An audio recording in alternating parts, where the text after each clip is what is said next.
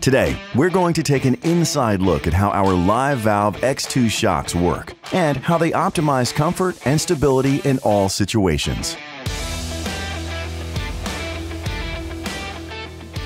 Live Valve X2 shocks are highly sophisticated. They have two electronic adjusters, one that controls compression and one that controls rebound. And each adjuster is independently controlled by the semi-active Polaris DYNAMIX Dual Valve system. A semi-active suspension system has three main aspects. First, sensors gather real-time data every few thousandths of a second.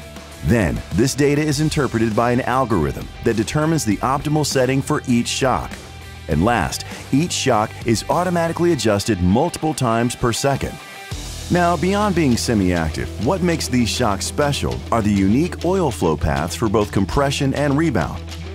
This means each adjustment is truly independent and does not affect the other.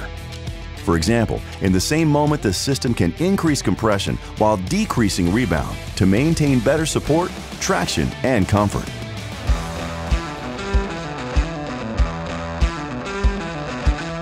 As the shock compresses, oil flows simultaneously through two paths. Oil goes through the first path as the main piston pumps it up through the inner body and pushes it through the internal bypass ports. Then, the oil flows between the inner and outer body and back around into the refill holes at the base of the shock. Side note, this circular flow, which is controlled by the internal bypass shims, provides comfort over aggressive terrain and support from bottoming out when the main piston passes the internal bypass ports. At the same time oil flows through the first path, it also flows through a second path, through the compression Live Valve X2 adjuster and into the reservoir.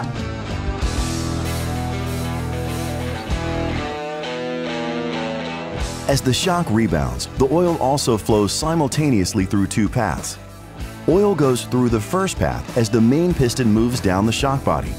As the oil leaves the reservoir, it flows through a one-way check valve that leads back into the top of the inner shock body. At the same time oil flows through the first path, oil at the base of the shock starts flowing through the second path by moving back through the refill holes. The oil continues to flow up and moves through the rebound Live Valve X2 adjuster and then into the top of the inner shock body.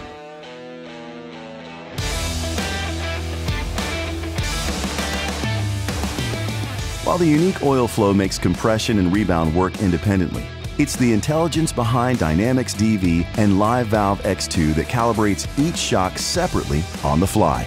During compression and rebound, each Live Valve X2 adjuster controls how fast or slow the shock moves. For the shock to move faster, it decreases preload on the spring behind the needle, which provides more comfort. For the shock to move slower, it increases preload on the spring behind the needle, which provides more support.